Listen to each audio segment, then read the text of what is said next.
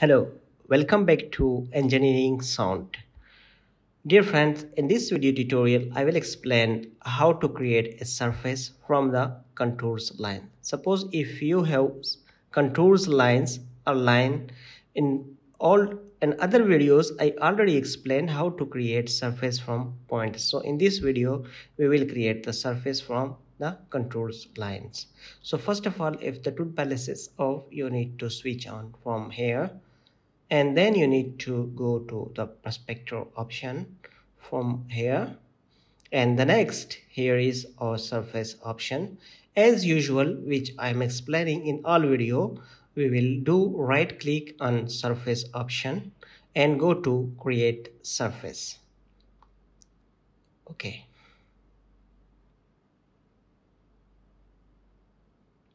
create surface, click on, and we will enter the name of surface here, NGL,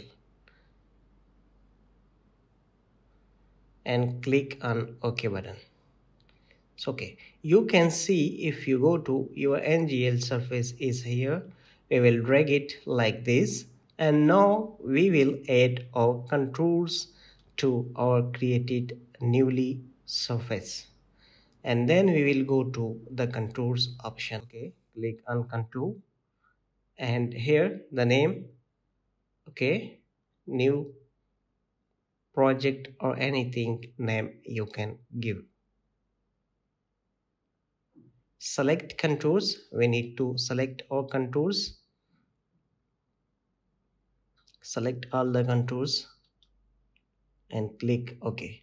Now you can see your surface is created automatically. A boundary is added to your surface. If you need to decrease or increase the boundary limit, you can do it, and you can see the contours is added, and the edit and option is already add to your surface option. This one the short video tutorials.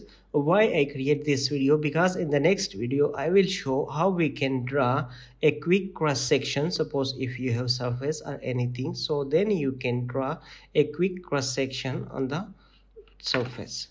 So we will see in the next tutorial. Goodbye.